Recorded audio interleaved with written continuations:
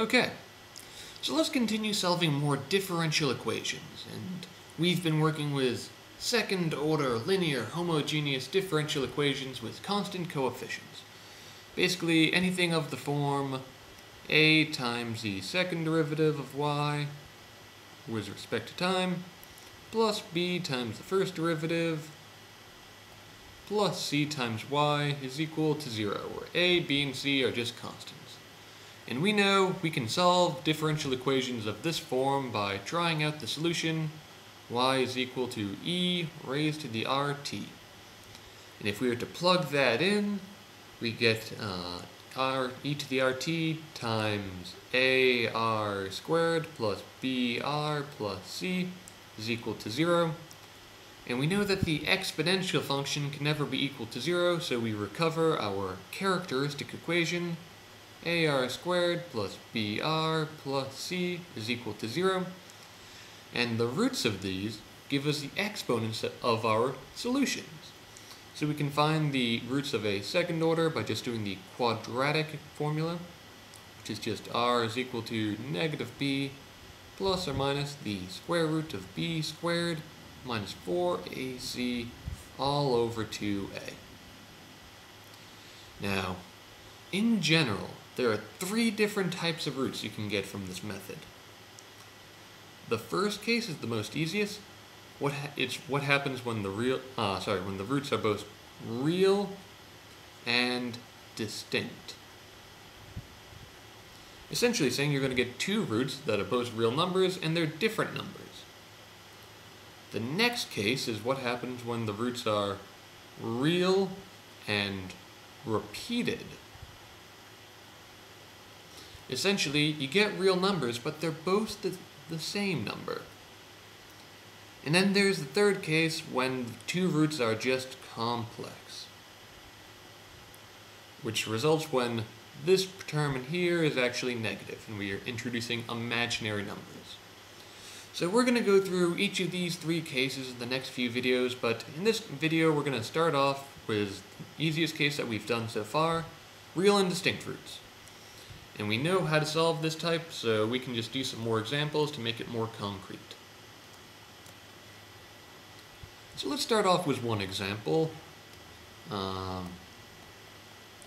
Let's say we have the differential equation second derivative of y minus 3 times the first derivative of y minus 4y is equal to 0. Now we can use the same protocol as before. We can try the solution y is equal to e to the rt. And I'm just going to skip a couple of steps and just go straight to the characteristic equation r squared minus 3r minus 4 is equal to 0. Basically, we get that from plugging in this solution. And now we have to solve for r, and we can factor this one out and get r minus 4 times r plus 1 is equal to 0, which means our 2 roots are r is equal to, positive 4, and r is equal to negative 1, which means that our 2 solutions are e to the 4t and e to the negative t. Now, once we found our 2 solutions, we have to check to see if they're linearly independent. Now, I'll introduce a nice little test to see if 2 functions are linearly independent, but I'll do that in a later video. For now, we can just see that these 2 are linearly independent because they have different exponents, and we know that we can't scale one of these functions to make it cancel out with this other function for all values of t.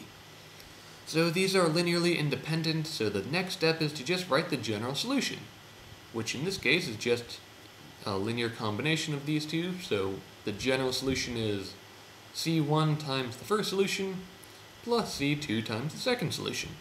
And there we have it. It's quick and easy. The general solution to this differential equation. Now, we can actually apply the same protocol we've been using to higher order differential equations. So we can even take a look at a third order differential equation.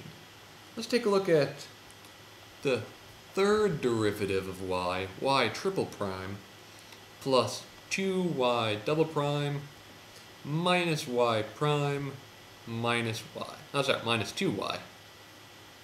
And all of that is equal to 0.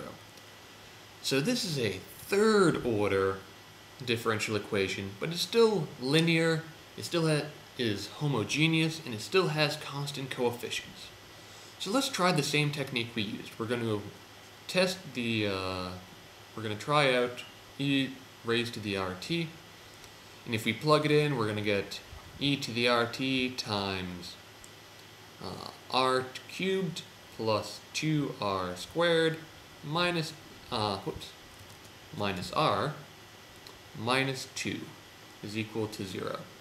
And we know this can never be equal to 0, so we get our characteristic equation.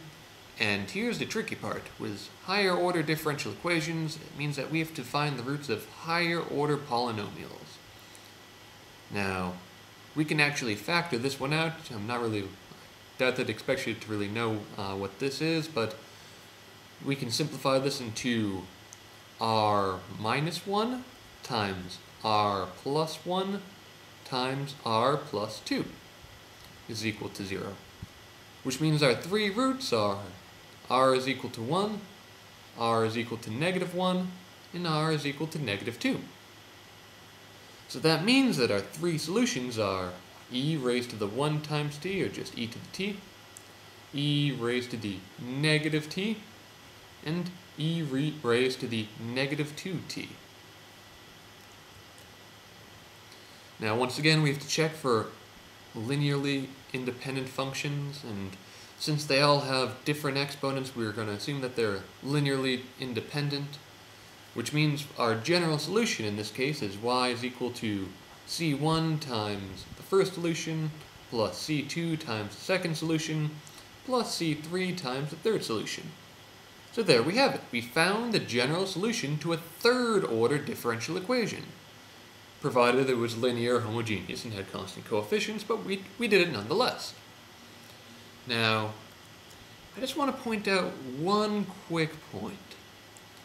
Notice that when we had a linear second order differential equation, we had two linearly independent solutions, and our general solution had two undetermined coefficients, or arbitrary constants, I should say. Now when we have a third order differential equation, we have three linearly independent solutions, which means our general solution has three arbitrary constants. We'll talk more about that once when we get into like the theory behind differential equations in a later video. But that pretty much wraps up the real and distinct roots. We pretty much know how to solve them. In the next video, we're going to be talking about repeated roots.